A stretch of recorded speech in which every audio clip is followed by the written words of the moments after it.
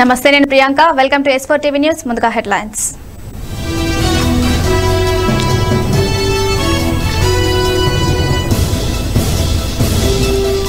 దివంగత నేత వైఎస్ రాజశేఖర్ రెడ్డి మరణం లేని మహానేత ఇడుపులపాయలో వైఎస్ఆర్ కు ఘనంగా నివాళులర్పించిన సీఎం జగన్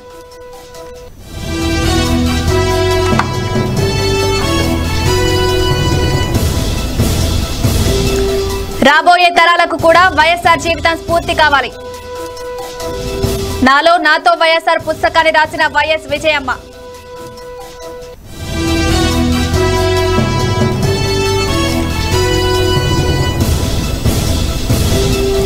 మావోయిస్టులు జనజీవనంలో కలిసి ప్రశాంత జీవితం గడపాలి తూర్పు గోదావరి జిల్లా ఎస్పీ ముందు నొగ్గిపోయిన మావోయిస్టులు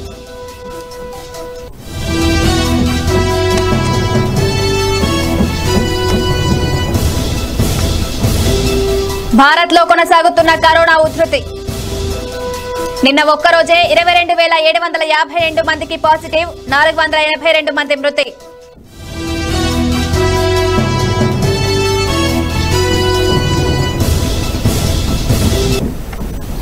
వివరాల్లోకి వెళ్తే దివంగత నేత వైఎస్ రాజశేఖర్ రెడ్డి జయంతిని పురస్కరించుకుని సీఎం జగన్ ఇడుపులపాయలో ఘన నివాళులు అర్పించారు.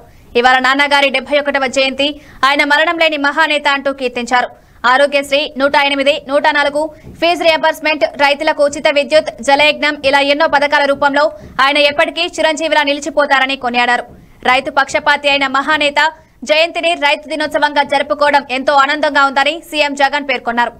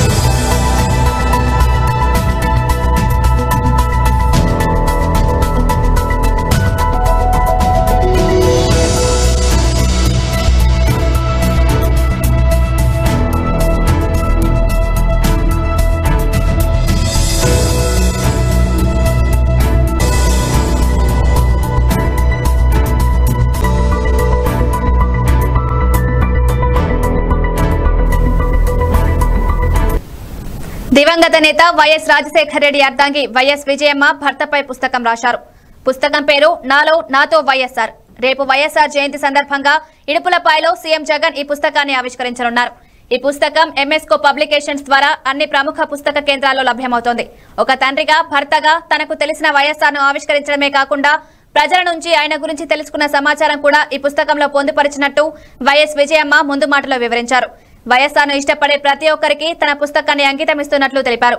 తెలుగు వాళ్ళంతా తన కుటుంబమే అని భావించిన ఆ మహానేత గురించి రాబోయే తరాలు కూడా తెలుసుకుని స్ఫూర్తి పొందాలన్న ఉద్దేశంతో నాలో నాతో వైఎస్ఆర్ పుస్తకాన్ని ప్రజల ముందుకు తీసుకువస్తున్నట్లు వివరించారు. ఈ పుస్తకంలో తమ వైవాహిక జీవితం, పేదల కోసం డాక్టర్ రాజశేఖర్ రెడ్డి వైద్యం చేయడం, రాజకీయ రంగ ప్రవేశం, తమ పిల్లలు, దేవుడి పట్ల వైఎస్ఆర్ భక్తి, మరణానంతరం ఎదురైన సమస్యలు, సీఎంగా జగన్ ప్రమాణ స్వీకారం చేసేంత వరకు జరిగిన అన్ని ఘట్టాలను ప్రస్తావించారు. ఈ పుస్తకాన్ని రాయడం, దాన్ని ఈరోజు ఆవిష్కరించడం, ఈ పుస్తకం అమ్మ నాన్నను చూసిన విధానంగా నాలో నాతో వైఎస్ఆర్ అని అమ్మ బహుశా మనందరికీ కూడా నాన్న బయట ప్రపంచానికి ఒక గొప్ప రాజకీయ నాయకుడిగా, ఒక గొప్ప నాయకుడిగా అందరికీ కూడా బాగా పరిచయమైన వ్యక్తి. కానీ ఆయనలో ఉన్న మంచిని, ఆయనలో ఉన్న ఒక తండ్రిని, ఒక భర్తను, ఒక మంచి వ్యక్తిని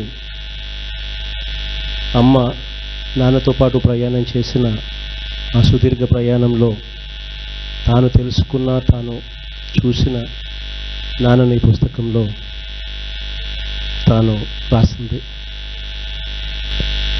మంచి పుస్తకం.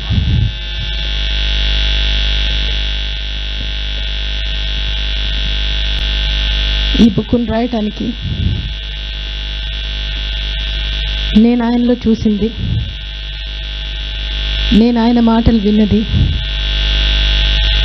నా 37 ఏళ్ల సాహచర్యంలో ఆయన గురించి రాయాలనిపించింది. ఆయనలో ఉన్న మూర్తీభవించిన మానవత్వం రాయాలనిపించింది. ఆయన మాటకిచ్చే విలువ రాయాలనిపించింది. ఎంతోమంది మా జీవితాల్లో మరి వచ్చారు, ఎంతోమందికి జీవితాలకు వెలుగునిచ్చారు ఆయన. ఆ వెలుగును నేను చూశాను, విన్నాను. అది ఎంతోమంది మా జీవితాలకు ఇచ్చిన భాగ్యంగా అనుకుంటా. అది ప్రతి ఒక్కరు కూడా ఆయన జీవితం తెలుసుకోవాలని కోరుకుంటా ఉన్నా. ఆయన ప్రతి మాట, ప్రతి అడుగు, ప్రతిది కూడా చాలామంది తెలుసుకొని దాన్ని ఆచరణలో పెట్టుకోవాలని. ఎందుకంటే నా పిల్లలు ఈరోజు కూడా, నా కొడుకు కోడలు కానీ, నా కూతురు అల్లుడు కానీ, ఈరోజు కూడా ప్రతి సమయంలో, ప్రతి పరిస్థితిలో మా నాన్న ఏం చేసేవారు, మా మామ ఏం చేసేవారు అని ఆలోచిస్తూ ఉంటారు. అలాగా ఆలోచించుకొని ముందుకు నడుస్తూ ఉంటారు. ఆయన జీవితం మరి అలాగా ప్రతి ఒక్కరు కూడా ఈ బుక్ చదివినప్పుడు అలా ముందుకు వెళ్ళాలని, ఆచరణలో పెట్టుకోవాలని అనిపించింది నాకు. అందుకని ఈ బుక్ రాయడం జరిగింది. ఈ బుక్ అందరూ సహృదయంతో చదవాలని కోరుకుంటా, జీవితం తెలుసుకోవాలని కోరుకుంటా ఉన్నా. ఆయన ప్రతి మాట, ప్రతి అడుగు, ప్రతిది కూడా చాలామంది తెలుసుకొని దాన్ని.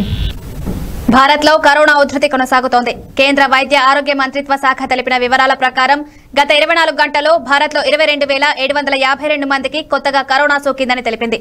అదే సమయంలో 482 మంది కరోనా కారణంగా ప్రాణాలు కోల్పోయారు.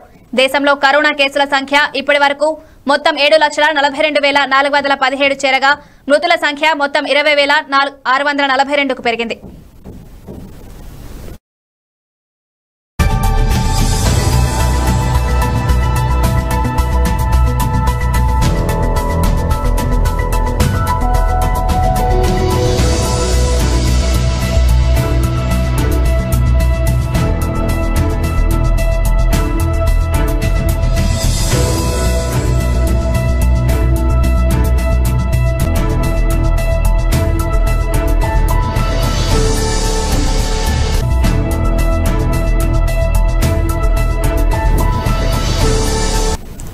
ఈఎస్ఐ మందుల కొనుగోలులో అవకతవకల కేసులో విచారణ ఎదుర్కొంటున్న టీడీపీ ఎమ్మెల్యే అచ్చెన్నాయుడు దాఖలు చేసిన పిటిషన్పై హైకోర్టులో తీర్పు వెల్లడించింది. తనను ప్రైవేట్ ఆసుపత్రికి తరలించాలని ఆయన చేసుకున్న విజ్ఞప్తికి సానుకూలంగా స్పందించింది. అచ్చెన్నాయుడిని గుంటూరులోని రమేష్ ఆసుపత్రికి తరలించేందుకు హైకోర్టు అనుమతి ఇస్తూ న్యాయస్థానం ఉత్తర్వులు ఇచ్చింది. విజయవాడ లేదా గుంటూరులోని ప్రైవేట్ ఆసుపత్రుల్లో ఏదైనా ఒక ఆసుపత్రికి తరలించాలన్న అంశంపై వాదనలు కొనసాగగా చివరకు కోర్టు తీసుకున్న నిర్ణయంపై ఏపీ ప్రభుత్వ తరఫు న్యాయవాది అభ్యంతరాలు వ్యక్తం చేశారు. అరెస్ట్ అయిన అచ్చెన్నాయుడును ఏ ఆసుపత్రికి తరలించాలన్న విషయం ప్రభుత్వ ఆసుపత్రి సూపరింటెండెంట్ నిర్ణయం తీసుకోవాల్సి ఉంటుందని వాదించారు. అయితే ఆ న్యాయవాది వాదనను ధర్మస్థానం తోసిపుచ్చింది. హైకోర్టు తీర్పుతో పోలీసులు అచ్చెన్నాయుడును కాసేపులో ప్రైవేట్ ఆసుపత్రికి తరలించారన్నారు.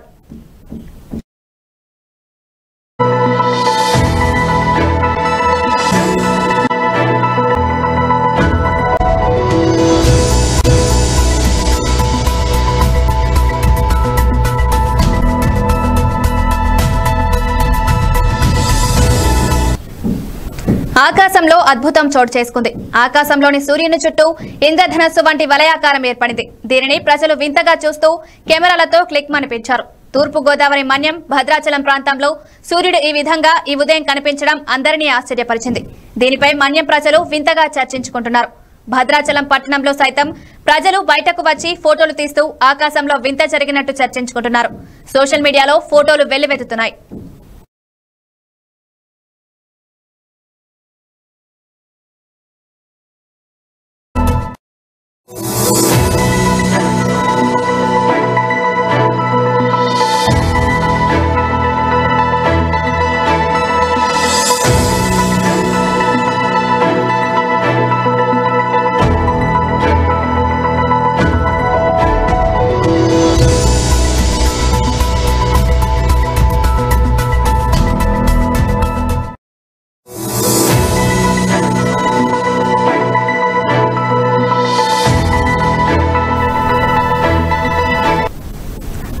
గోదావరి జిల్లా రాజమండ్రి సెంట్రల్ జైలులో కొల్లు రవీంద్రను కొలిసేందుకు వెళ్లిన టీడీపీ నేతలకు అధికారులు అనుమతి నిరాకరించారు. కృష్ణా జిల్లా మచిలీపట్నంలో వైసీపీ నేత భాస్కర్ హత్య కేసులో బంధువుల ఫిర్యాదుపై పోలీసులు విచారణ ముమ్మరం చేశారు. ఈ క్రమంలో మాజీ మంత్రి కొల్లు రవీంద్రను పోలీసులు అరెస్టు చేసి రాజమండ్రి సెంట్రల్ జైలుకు తరలించారు. కొల్లు రవీంద్రను కలిసేందుకు టీడీపీ నేతలు వచ్చిన క్రమంలో అధికారులు అనుమతి నిరాకరించారు. దీనిపై స్పందించిన మాజీ మంత్రి దేవినేని ఉమా ప్రభుత్వ తీరుపై తీవ్ర స్థాయిలో ధ్వజమెత్తారు. టీడీపీ నేతలపై వైసీపీ ప్రభుత్వం కక్ష సాధింపు చర్యలకు పాల్పడుతోందన్నారు. రవీంద్రను జైలులో పెట్టినప్పుడు అధికారులకు కరోనా గుర్తు రాలేదని, పరామర్శించడానికి వస్తే కరోనా అంటున్నారన్నారు. పథకం ప్రకారమే టీడీపీ నేతలను టార్గెట్ చేస్తూ అక్రమ కేసులు పెడుతున్నారని వాపోయారు. వెంటపాటి పుల్లారావు అనే వ్యక్తి ఢిల్లీ హైకోర్టులో కేసేస్తే కేంద్ర జలశక్తి శాఖ, సెంట్రల్ వాటర్ కమిషన్ రాష్ట్ర ప్రభుత్వం ఇచ్చిన సమాచారంతో పోలవరం ఇరిగేషన్ ప్రాజెక్టులో, పట్టిసీమ ప్రాజెక్టులో, లిఫ్ట్ ఇరిగేషన్లో అవినీతి జరగలేదు, నిబంధనల మేరకే పనులు జరిగాయి, సంబంధిత సంస్థల అనుమతితోనే కార్యక్రమాలన్నీ జరిగాయని 24 పేజీల సమాచారం పుల్లారావు గారికి, హైకోర్టుకి, కేంద్ర జలశక్తి శాఖ, సెంట్రల్ వాటర్ కమిషన్ తెలియజేసింది. ఇవాళ మీరు ఇచ్చిన సమాచారమే దేవుడి స్క్రిప్ట్ అంటారు చూసారా. మేము అధికారంలో రాగానే పట్టిసీమ పంపులు పీకుతాం, జీవితాంతం పట్టిసీమ మీద పోరాటం చేస్తాం. పట్టిసీమ కాదు, వట్టిసీమ. ఇవాళ పట్టిసీమ నీళ్ళు ఎన్ని టీఎంసీలు, 10 టీఎంసీలు గోదావరి నీళ్లు ఈ ప్రాంత ప్రజలు దయతో, అనుమతితో మీరందరూ సహకరించి దగ్గర ఇప్పటికే 336 టీఎంసీలు గత 5 సంవత్సరాల్లో వెళ్ళినాయి. ఈ సంవత్సరం ఆ నీళ్లే జగన్మోహన్ రెడ్డి గారి ప్రభుత్వానికి కృష్ణా డెల్టాలో దిక్కయ్యాయి. దేవుడి స్క్రిప్ట్ అంటే ఇదే కదా.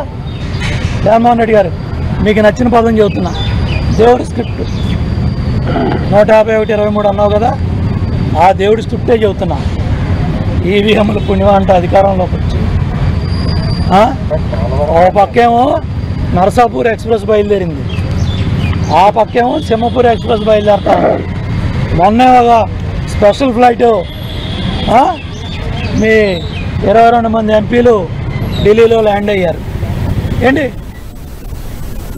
నిజామాబాద్ జిల్లా హరితహారం కార్యక్రమంలో భాగంగా 58వ డివిజన్లోని రోటరీ స్కూల్ ప్రాంతంలో మరియు 2వ పోలీస్ స్టేషన్లో నగర మేయర్ దండు నీతు, కిరణ్ శేఖర్ మొక్కలను నాటారు. ముఖ్యమంత్రి కేసీఆర్ ప్రతిష్టాత్మకంగా చేపట్టిన 6వ విడత హరితహారం కార్యక్రమాన్ని ప్రతి ఒక్కరూ మొక్కలు నాటి వాటి సంరక్షణ బాధ్యతను తీసుకోవాలని పిలుపునిచ్చారు. ఈ కార్యక్రమంలో మున్సిపల్ కమిషనర్ జితేష్ వి పాటిల్, స్థానిక కార్పొరేటర్ కుద్దూస్ తదితరులు పాల్గొన్నారు.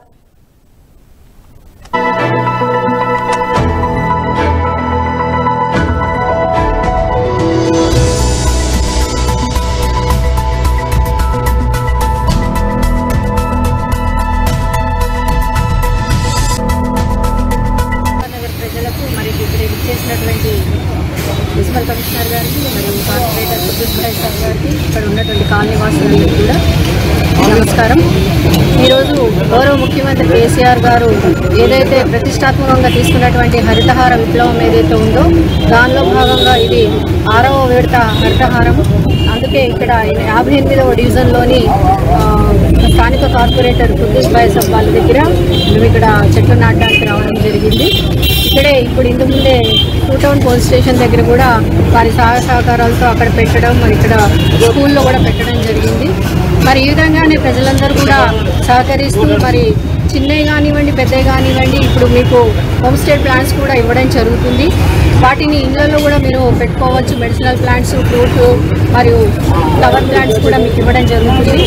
అందుకే ప్రజలందరూ వాటిని దయచేసి మీరు ఎలా అయితే పిల్లల్ని కాపాడుకుంటూ వస్తుంటారో వాటిని కూడా అలాగే కాపాడితే, ఈరోజు మనం చెట్టును కాపాడుకుంటే రేపు మనల్ని అవి కాపాడతాయి. కాబట్టి భవిష్యత్తులో మనకు చెట్టు అనేది చాలా అవసరము, అది చాలా జీవనాధారం లాగా మారింది. కాబట్టి తప్పకుండా, ఎందుకంటే అది తినడానికి మరియు మన ఆరోగ్యాల కోసము ప్రతి దానికి యూజ్ అవుతుంది జరుగుతుంది కాబట్టి దయచేసి ప్రజలందరూ దీన్ని గమనించి మరియు ఏది మాకు అవసరం లేదు అని కాకుండా బాధ్యత ప్రకారంగా మీరు ఇంట్లో ఏదైతే బాధ్యతగా మీరు పనులు చేసుకుంటారో అదే బాధ్యతగా సమాజం పట్ల మరి మీ దగ్గరలో ఉన్న దర్దాపులో ఉన్నటువంటి చెట్లను చాలా జాగ్రత్తగా చూసుకుంటూ వాటి ట్రీ గార్డ్స్ని కానివ్వండి, ఒక రోజుకి వాటర్ పోయడం కూడా కానివ్వండి, ఇలాంటి చిన్నవి మీరు చేసి వాటిని కన్నబిడ్డల్లాగా చూసుకుంటే రేపటి రోజు అవి పెరిగి పెద్దయి అవి మనకి అన్ని విధాలుగా మనకు ఉపయోగపడతాయి. కాబట్టి వీటిని దృష్టిలో పెట్టుకొని ప్రజలందరూ ముందుకు రావాలి దీని గురించి.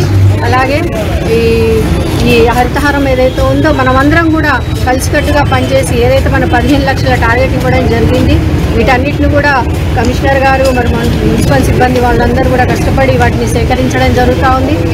వచ్చినట్టుగా మనం అన్ని వార్డులలో కూడా వాటిని డిస్ట్రిబ్యూట్ చేయడము, వాళ్ళు సంతోషంగా అందరూ కూడా కార్పొరేటర్స్ ముందుకొచ్చి ఈ హరితహారం ఏదైతే ఉందో మనమందరం కూడా కలిసికట్టుగా పనిచేసి ఏదైతే మన 15 లక్షల పశ్చిమ గోదావరి జిల్లా పాలకొల్లులో తెలుగుదేశం పార్టీ హయాంలో నిర్మాణం జరిగిన టిట్కో ఇళ్లను పరిశీలించి ఏలు లబ్ధిదారులకు స్వాధీనం చేయకపోతే నా ఇల్లు నా సొంతమంటూ ఉద్యమిస్తామంటూ ప్రభుత్వాన్ని హెచ్చరించారు పాలకొల్లు శాసనసభ్యులు నిమ్మల రామానాయుడు. టిట్కో ఇళ్లను పరిశీలించిన అనంతరం ఎమ్మెల్యే మీడియాతో మాట్లాడుతూ రివర్స్ టెండరింగ్ తో ఇల్లు లబ్ధిదారులకు చేరకుండా ప్రభుత్వం కాలక్షేపం చేస్తోందని, టీడీపీ హయాంలో నిర్మాణం జరిగిన 10 లక్షల టిట్కో ఇళ్లను వెంటనే లబ్ధిదారులకు స్వాధీనం చేయాలని ప్రభుత్వాన్ని డిమాండ్ చేశారు. ఆంధ్రప్రదేశ్ రాష్ట్రంలో మరి చంద్రబాబు నాయుడు గారు ఆ రోజు 2014లో అధికారంలోకి వచ్చిన తర్వాత పేద ప్రజలు ఎవరైతే ఉన్నారో, మధ్యతరగతి ప్రజలు ఎవరైతే ఉన్నారో వారి సొంతింటి కళ నెరవేర్చాలనేటువంటి ఉద్దేశంతో టిట్కోతో నిర్మాణం చేసినటువంటి 10 లక్షల ఇళ్ళు ఏవైతే ఉన్నాయో ఆ 10 లక్షల ఇళ్ళని ఇమ్మీడియట్లీగా వెంటనే ఆ లబ్ధిదారులకి స్వాధీనం చేయాలని చెప్పేసి ఈ యొక్క ప్రభుత్వాన్ని డిమాండ్ చేస్తూ ఉన్నానని చెప్పి తెలియజేసుకుంటూ ఉన్నా. ఎందుకంటే ఈ ప్రభుత్వం అధికారంలోకి వచ్చిన తర్వాత ఈ సంవత్సరన్నర కాలంలో 80 నుంచి 90% పూర్తయినటువంటి ఈ ఇళ్లకు కనీసం ఒక్క అరబస్తా సిమెంట్ పనిచేయాల, ఒక్క రూపాయి ఈ సంవత్సరన్నర కాలంలో పనిచేయనటువంటి పరిస్థితి. దీనివల్ల ఎవరైతే లబ్ధిదారులు ఎవరైతే ఉన్నారో మరి వాళ్ళు 500 రూపాయలు కట్టారు, 50,000 రూపాయలు కట్టారు, 1,00,000 రూపాయలు కట్టారు. ఈవేళ వారు కట్టినటువంటి సొమ్ముకి ప్రతి నెల కూడా వడ్డీ చెల్లించవలసినటువంటి పరిస్థితి ఏర్పడుతుంది. రెండవది ఇళ్ళు పూర్తయినా కూడా మరి వాళ్ళు అద్దెళ్లలోనే మగ్గడం వల్ల ఈ మళ్ళీ నెలకు అద్దె మళ్ళీ 3,000, 4,000 రూపాయలు భరాయించేటువంటి పరిస్థితి. ఇటు అద్దె భారం అటు వడ్డీ భారం మరి సంవత్సరంన్నర నుంచి కూడా మరి పేదవాళ్ళు మధ్యతరగతి వాళ్ళు ఇబ్బందులు పడుతున్నటువంటి పరిస్థితిని దృష్టిలో పెట్టుకుని ఇమ్మీడియట్లీ వెంటనే ఈ ఇళ్ళన్నీ కూడా వారి లబ్ధిదారులకి స్వాధీనం చేయాలని చెప్పేసి ఈ ప్రభుత్వాన్ని కోరుతూ మరి అదేవిధంగా ఈరోజు ఏదైతే మరి పాలకొల్లులో మరి దగ్గర 6,144 ఇళ్ళు ఇక్కడ నిర్మాణం చేయడం జరిగింది. అదేవిధంగా ఈ 6,144 ఇళ్ళు కూడా 80 to 90% పూర్తవడం జరిగింది. ఇళ్ళు పూర్తి చేయడమే కాదు ఆధునికమైనటువంటి సౌకర్యాలతో మరి 2x2 టైల్స్ కానీ, అదేవిధంగా మొక్కుతో కానీ, అదేవిధంగా షింక్ కానీ అన్ని రకాలైనటువంటి ఎలక్ట్రిఫికేషను, ప్లంబింగు అన్ని సదుపాయాలతో ఇళ్ళ నిర్మాణం చేయడమే కాకుండా ఇంటి బయట కూడా ప్రతి ఇంటికి కూడా మనం చూస్తూ ఉన్నాం ఒక్కొక్క ట్రాన్స్ఫార్మర్ కానీ, మరి అదేవిధంగా ఒక సబ్స్టేషన్ కూడా ఇక్కడ నిర్మాణం చేయడం కానీ, అదేవిధంగా ఒక వాటర్ ట్యాంకరే కెపాసిటీ కావాల్సినటువంటి వాటర్ ట్యాంకర్ని ఇక్కడ నిర్మాణం చేయడం కానీ, అదేవిధంగా ఇప్పుడు మన ఇక్కడ ఉన్నటువంటి రోడ్స్ కానీ డ్రైన్స్ కానీ ఇవన్నీ కూడా అంటే ఇంటి లోపలే కాదు ఇంటి బయట కూడా ఇన్ని సదుపాయాలతో కల్పించినటువంటి నిర్మాణం చేసినటువంటి ఇళ్లను ఇమ్మీడియట్లీ ఆ యొక్క పేదవాడికి స్వాధీనం చేయాలి. మావోయిస్టు పార్టీ దళ సభ్యులు 3 తూర్పుగోదావరి జిల్లా ఎస్పీ అద్నాన్ నాయిం అస్మి ఎదుట లొంగిపోయారు. పోలీసు అధికారులు వీరిని మీడియా ఎదుట ప్రవేశపెట్టి వివరాలు వెల్లడించారు.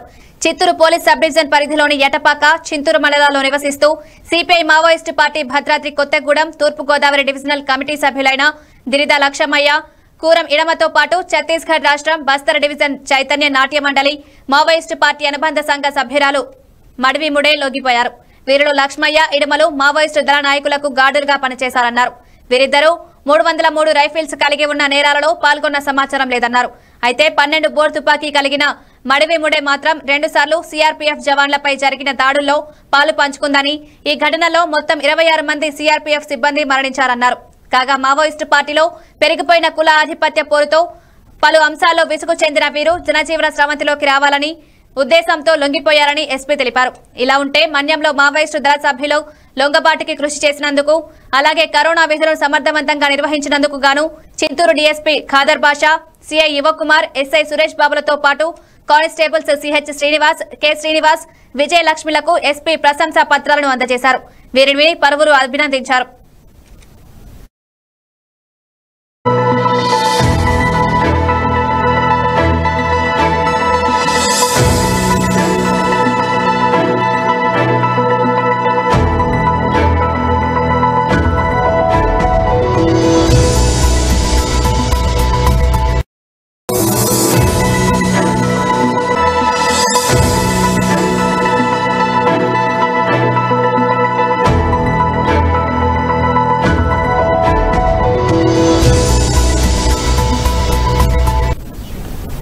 కామారెడ్డి రక్తదాతల సమూహం పిలుపు మేరకు కామారెడ్డి జిల్లా కేంద్రంలోని ప్రభుత్వ వైద్యశాలలో బ్లడ్ బ్యాంక్ లో రక్తదాన శిబిరం నిర్వహించడం జరిగిందని కామారెడ్డి రక్తదాతల సమూహ నిర్వాహకుడు బాలు తెలియజేశారు.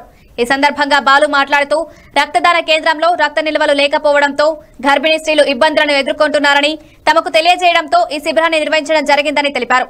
కరోనా వైరస్ కారణంగా రక్తదానం చేయడానికి ముందుకు రాకపోవడంతో రక్త నిల్వలు తగ్గిపోయి ఇలాంటి పరిస్థితుల్లో కూడా రక్తదాతలు ముందుకు వచ్చి రక్తదానం చేయడం వారి యొక్క మానవత్వానికి నిదర్శనమన్నారు. మేరకు చాలా మంది స్వచ్ఛందంగా వచ్చి గర్భిణీ స్త్రీలకు రక్తదానం చేయడం జరిగింది. వారందరికీ కూడా కామారెడ్డి రక్తదాతల సమూహం తరఫున ప్రత్యేక కృతజ్ఞతలు తెలియజేస్తా ఉన్నాం.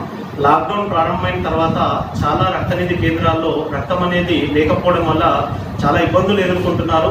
కాబట్టి స్వచ్ఛందంగా నిర్ణయించినటువంటి వాట్సాప్ కానీ పేపర్ ప్రకటన ద్వారా దాన్ని చూసి స్వతహాగా ముందుకు రావడం అనేది సమాజంలో మానవత్వపు విలువలకు అద్దం పడతా ఉంది. ప్రతి ఒక్కరికి మేము విజ్ఞప్తి చేసేది ఏంటంటే, గత 15 సంవత్సరాలు అత్యవసర పరిస్థితుల్లో ఉన్న వారికి రక్తాన్ని మేము అందిస్తున్నాం. వారి ప్రస్తుతం ఉన్న పరిస్థితి చాలా ఇబ్బందికరంగా ఉంది దేశవ్యాప్తంగా. ఇలాంటి సందర్భంలో యువతి యువకులు ఎటువంటి భయాలను వీడి అపోహలను వదిలి రక్తదానానికి ముందుకు వచ్చినట్లయితే సమాజానికి మనవంతు సహాయం చేసినట్టు అవుతాం. కాబట్టి మీరు రక్తం ఇస్తున్నారంటే మీరు ఆరోగ్యవంతులు కాదో తెలుసుకోవచ్చు. మీరు ఇచ్చే రక్తం ద్వారా మరి నలుగురికి చేసినట్టు అవుతాం. కాబట్టి మీరు రక్తం ఇస్తున్నారంటే మీరు ఆరోగ్యవంతులు కాదో తెలుసుకోవచ్చు. మీరు శ్రీకాళహస్తి పూర్వం ప్రధాన చెరువులతో నీరు పచ్చడంతో కలకలలాడేది. అయితే పట్టణ విస్తీర్ణం పెరగడం, వివిధ కారణాలతో ఆయా చెరువులు కనుమరుగయ్యే పరిస్థితి నెలకొంది.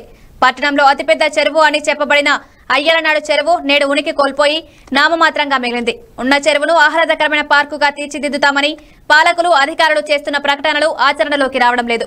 గత ప్రభుత్వ హయాంలో అమృత పథకం కింద సుమారు 2 కోట్ల రూపాయలను చెరువును ఆధునిక పార్కుగా తీర్చిదిద్దేందుకు మంజూరు చేశారు. అయితే చివరి నిమిషంలో నిధులను వేరే పనులకు మళ్లించి చెరువు మరమ్మతులు అటకెక్కించారు. ప్రస్తుత పాలకులు అయ్యాలనాడు చెరువును అత్యంత ఆహ్లాదకరమైన ఆధునిక పార్కుగా చేస్తామని ప్రకటనలు చేశారు.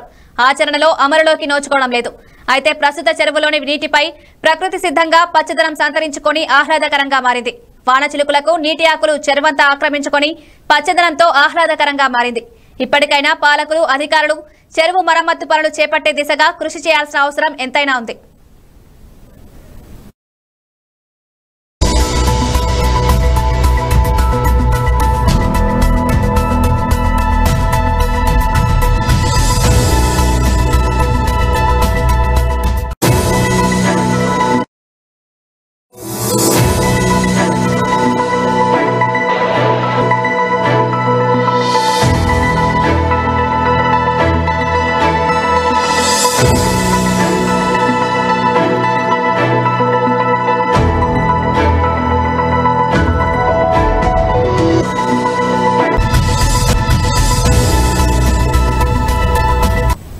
విశాఖ ఏజెన్సీ గూడెం కొత్త వీధి ప్రాంతం నుండి ఇతర రాష్ట్రాలకు రాలీలో తరలిస్తున్న 1200 కిలోల గంజాయిని కృష్ణదేవిపేట పోలీసులు పట్టుకున్నారు.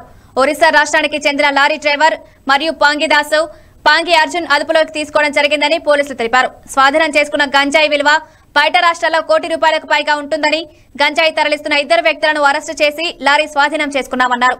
పోలీసులకు అందిన ముందస్తు సమాచారం మేరకు దారికాసి కేడిపేట సమీపంలో పట్టుకున్నామని తెలిపారు.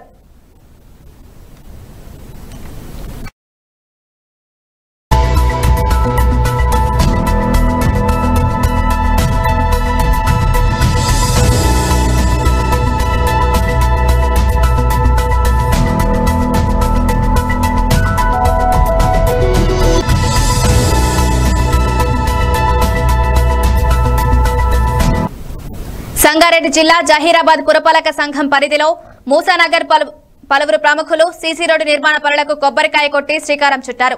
జహీరాబాద్ నియోజకవర్గం ఎమ్మెల్యే కొనింటి మాణిక్రావు కేటాయించిన ప్రత్యేక నిధులతో 93 మీటర్ల విస్తీర్ణం సీసీ రోడ్డు పనులను పూర్తి చేస్తామని నిర్వాహకులు తెలిపారు. ఈ కార్యక్రమంలో ముర్తుజా, నజీం, ఎండి ఫారూక్, రాజగోపాల్, యాసిన్తో పాటు పలువురు నాయకులు, కార్యకర్తలు పాల్గొన్నారు.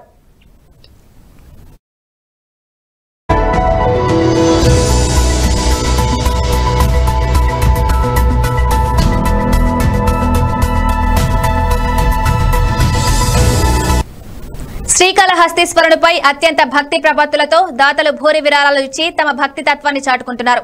అయితే శ్రీకాళహస్తి దేవస్థానం అధికారులు తీవ్ర అలసత్వం వైఖరితో దాతలు ఇస్తున్న దానాలపై నిర్లక్ష్య వైఖరి ప్రదర్శిస్తున్నారు. పరమేశ్వరుని ప్రథమ సేవకుడు నంది వాహనంపై వాయులింగేశ్వరుని దర్శించుకుంటే సర్వ పాపాలు తొలగి జన్మరాహిత్యం లభిస్తున్నది పురాణ ఇతిహాసాల కథనం. అలాంటి పవిత్రమైన నంది వాహనంను శ్రీకాళహస్తి ఆలయంకు ఎంతో వ్యయంతో అపోలో హాస్పిటల్స్ యాజమాన్యం అందజేసింది. ఈ వెండి వాహనాన్ని కొన్నాళ్ల పాటు ఎంతో పవిత్రంగా చూసుకున్న దేవస్థానం అధికారులు 2 ఏళ్ల కిందట బంగారు పూత నంది వాహనం అందుబాటులోకి రావడంతో ప్రస్తుతం వెండి నంది వాహనం ఆలయ ఆవరణలోని రంగులో గోపురం వద్ద షెడ్డు వేసి ఇక్కడ పెట్టేశారు. ఇప్పటికైనా అధికారులు స్పందించి బంగారు వాహనాలతో పాటు వెండి వాహనాలు కూడా దెబ్బతినకుండా చూడాల్సిన బాధ్యత ఎంతైనా ఉంది. భక్తుల మనోభావాలను, దాతల ఔన్నత్యాన్ని గుర్తించి పుణ్యదినాల్లో ఈ వెండి వాహనాలను విరివిగా ఉపయోగించుకోవాల్సిన అవసరం ఎంతైనా ఉంది.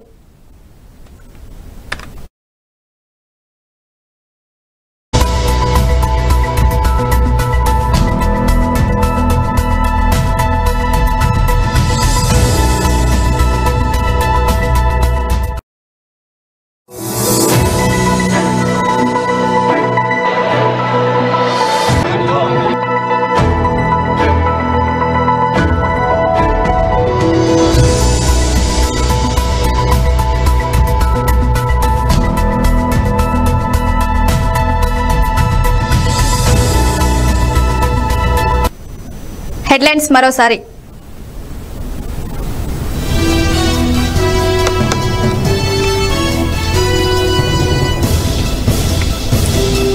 దివంగత నేత వైఎస్ రాజశేఖర్ రెడ్డి మరణం లేని మహానేత. ఇడుపులపాయలో వైఎస్ఆర్ కు ఘనంగా నివాళులర్పించిన సీఎం జగన్.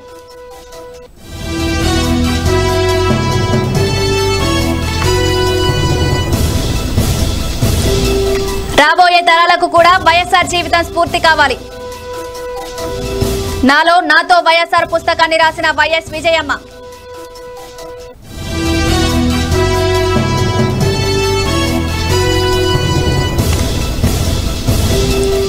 మావోయిస్టులు జనజీవనంలో కలిసి ప్రశాంత జీవితం గడపాలి.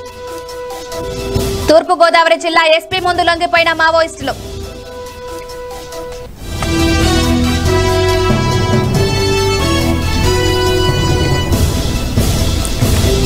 భారత్ లో కొనసాగుతున్న కరోనా ఉధృతి. నిన్న ఒక్కరోజే 22,752 మందికి పాజిటివ్, 482 మంది మృతి.